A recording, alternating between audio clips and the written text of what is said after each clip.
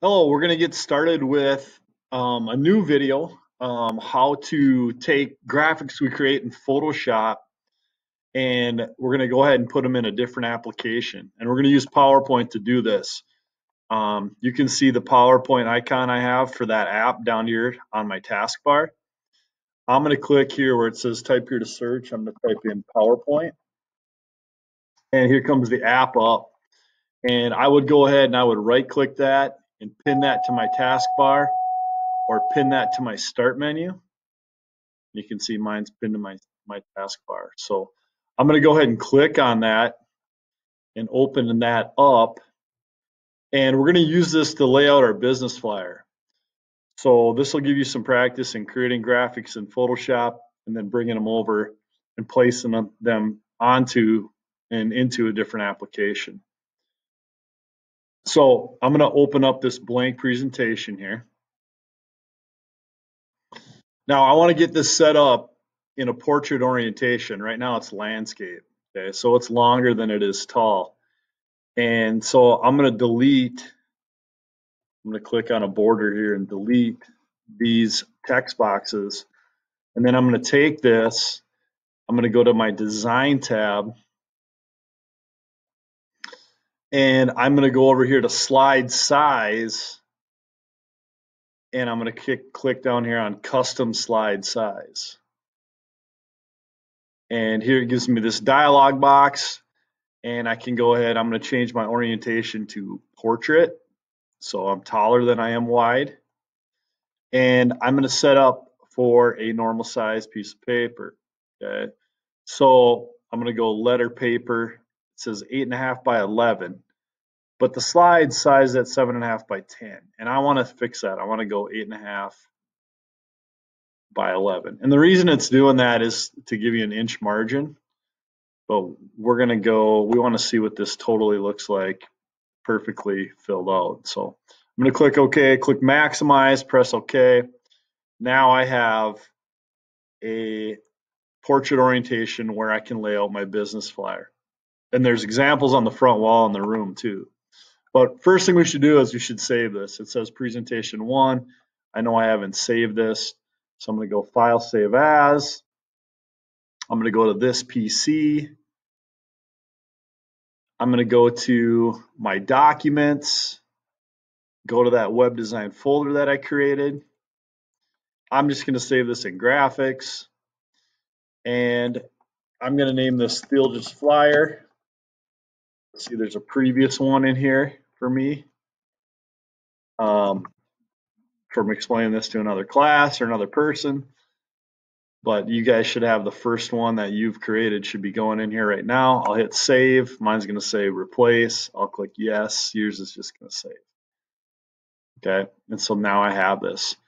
And so now the beauty or the purpose of this is to get you used to now taking from the design phase in Photoshop, where I have multiple layers, tons of different things, and go ahead and compressing those objects into graphic file types that we can use.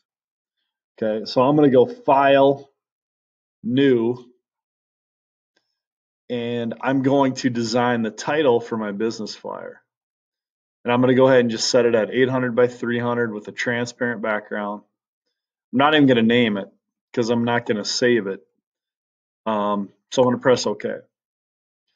Okay, so this is untitled, but I'm just going to use this to create copies of the things that I want, and then I don't really need to save it with all its layers. Okay, so I'm going to take and I'm going to create a title. All right, so I'm going to grab my type tool. I'm going to pick a style of font that I want to use, Gadoogie, and I'm going to say bold. I'm going to go size 72, but I'm going to probably change that. Pick my color. So I decide that I want a light blue color, and I go ahead and I click in here, and I'm going to type in Jason's Bait Shop, and I'm going to stamp that down with my check mark. Now I'm going to resize this a little bit. I'm going to go Control T, hold shift, grab a corner, make this bigger, reposition it, stamp it down again. I'm going to add some effects. So I'm going to go down to my layer styles or my layer effects. I'm going to bevel this. And so I'll go to my bevel and play with my settings, get it how I want it. I'll press OK. Maybe I want to put a stroke on this. So I add a stroke, press OK. You can mess with those settings too, but pretty good right there. 3 is pretty good. Press OK. Effects, drop shadow. So I can play with my drop shadow, adjust the opacity, look at my distance, get it how I want it. I press OK. And I'm ready to take, and I want to use this now in my business flyer in PowerPoint. Well, I'm going to get rid of some of this dead space here. So I'm going to grab my crop tool. I'm going to change my setting, whether I had it on something else, but I'm going to make sure it's unconstrained, which allows me to do just a free crop of anything I want. And I'm just going to cut out, just for usability's sake, some of that dead space, hit the check mark, and here I am. I want to take this now and I want to save this as a type I can use in this PowerPoint. So I'm going to go File and Save for Web. Okay, so save for a website.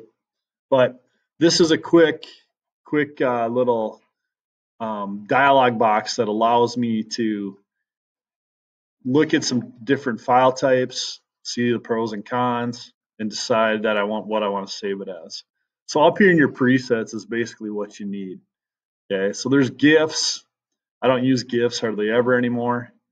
They're smaller than PNGs, but they're not as good a quality. And it used to be a concern 10, 15 years ago that a PNG was twice as big as a JPEG or a GIF. But with how fast computers are, the processing speed, the ability to store data on a computer, it's kind of gone away. And so a PNG kind of gives you the best of all worlds. It can be transparent. It's got great quality. A JPEG has great quality, but can't be transparent. A GIF doesn't have as good a quality. It's limited in its colors, and you'll lose some quality and have some kind of ugliness with a GIF a lot of times, but it can be transparent. I think we talked about that in the last lesson. So I'm going to go PNG 24. I'm going to hit save. It's going to say, okay, where do you want to save this as, and as what? Well, I messed up the first video I did, so I have this biz title here that I've already done. So I'm going to save it as biztitle.png over this old one. Yours will be your first one. So that's why it's asking me to replace. But I've just saved this as a PNG into that graphics folder. So now when I go back to PowerPoint, or it could be any application, I can go insert picture. I can go to my documents. I'll go to that web design folder, that graphics folder, and I can insert that biz title. And I can put that up here. I could even resize it up here too if I wanted to. Okay, so you're going to notice when you go to insert pictures, you're going to be like, well, I had a ton of different pictures in here. True, but not pictures you can insert into PowerPoint. Okay, if you click on all files, you're going to see all your PSDs and everything, but those can't be inserted. Like I can't insert this transparent picture of me as a PSD. It's like, no, we don't accept that. Okay, so Photoshop's for designing. It's the creativity part of things. But at some point, I need to compress those layers and those effects and put them into a file format that I can use in outside sources. Okay, and that's why file save for web becomes important. So I'm going to close this. I don't need to save it. I'm going to go file open, and I'm going to open up in my documents web design folder, graphics. I'm going to open up that TransMe. Okay, so there's that image. It's not me, but I want to use this in my PowerPoint. Well, I can't right now because it's a .psd, but I can easily make a copy of this as a .png. I just go File, Save for Web, PNG24. I hit Save. I hit Save. Now I have a transme as a PSD here, and I have a transme as a PNG. So now I can go Insert Pictures, and there it is. And if you hover on it, you can see it's a PNG file. So then I can place myself right here in that image. Now you're also going to have to create a logo. And to create a logo, I'm going to make one quick here. Okay, I'm just going to go File, New. I'm going to go 500 by 500. But you're going to you can use a bunch of different layers, a bunch of different options. I would take and maybe use some shapes. Okay, so maybe you want to take and you want to use some different shapes.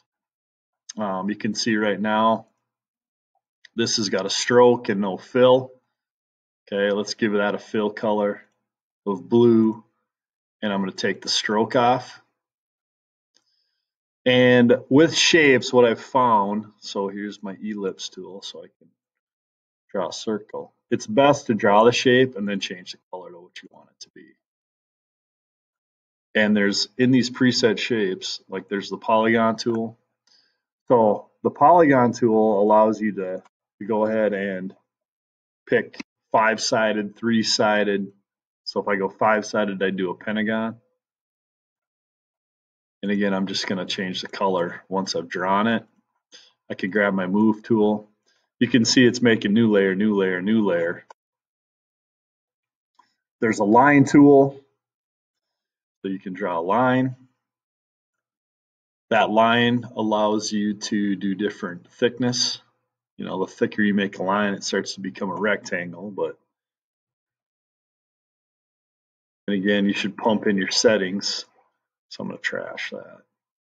Pump in your settings. So let's say I wanted a 10 pixel line. I'm going to pump in those settings and then draw it, and then go change the color to the color I want. There's also in the preset shapes, there's custom shapes. And there's not a ton of them here. There's a few. I think you can download more too. So you might have different ones than I have in here actually. But if you want to use any of those custom shapes, you can too. So let's say as part of my logo, I wanted this flag. I could click on that. I could draw this flag. I could change its color. And I could take and move that somewhere. Maybe I want to go right there. You can change the order too, like we've done before. Okay. Maybe, you know, Jason's Bait Shop, so JBS.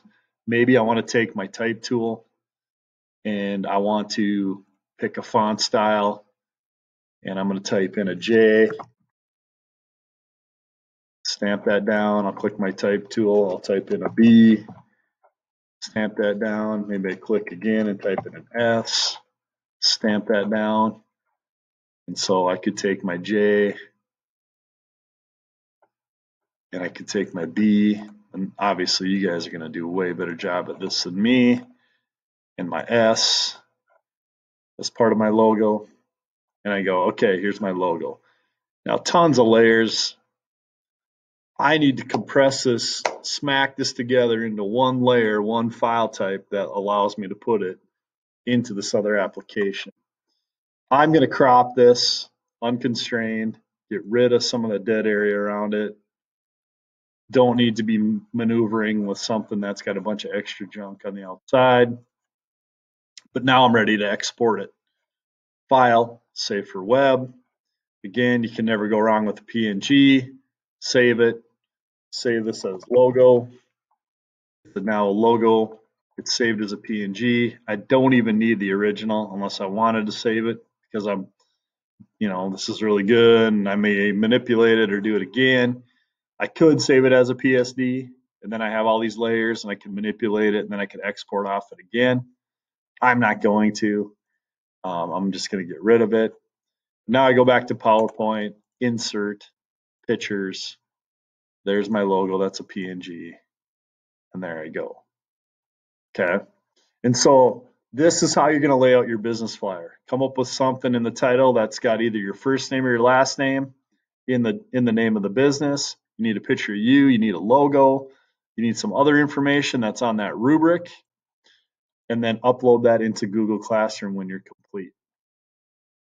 So that should get you started on the business flyer. I will link this video to Educal so you guys can watch it there. And thanks for watching and good luck on your assignment. See you in class.